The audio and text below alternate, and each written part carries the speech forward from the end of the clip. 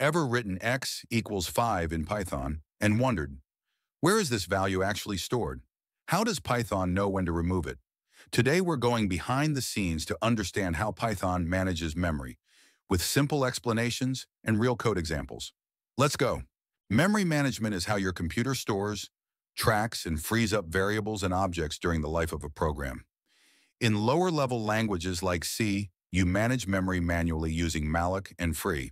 But Python makes it easier with automatic memory management, so you don't need to worry about allocating and deallocating memory manually. When you run a Python program, Python creates a space called a private heap. This is where all objects and variables live during program execution.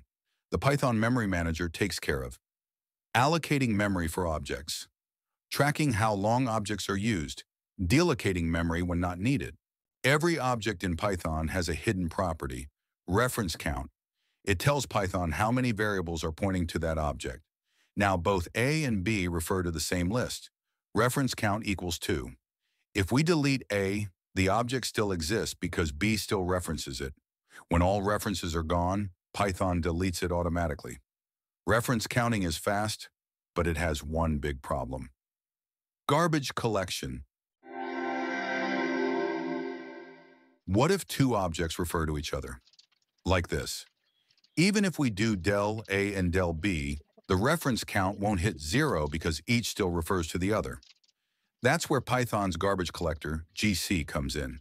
It finds reference cycles and removes them using a technique called generational garbage collection. You can even call it manually like this. Even with automatic memory management, your code can still run out of memory if you're not careful. Here are smart tips to optimize memory in Python. First, use generators instead of lists used like this. Second, use slots in classes like this. And last, profile memory usage. Python's memory management system is elegant, using reference counting, garbage collection, and smart optimizations to keep your code efficient. Understanding this not only helps you write better code, but also helps you debug and optimize your programs like a pro. So hit like, comment, and subscribe.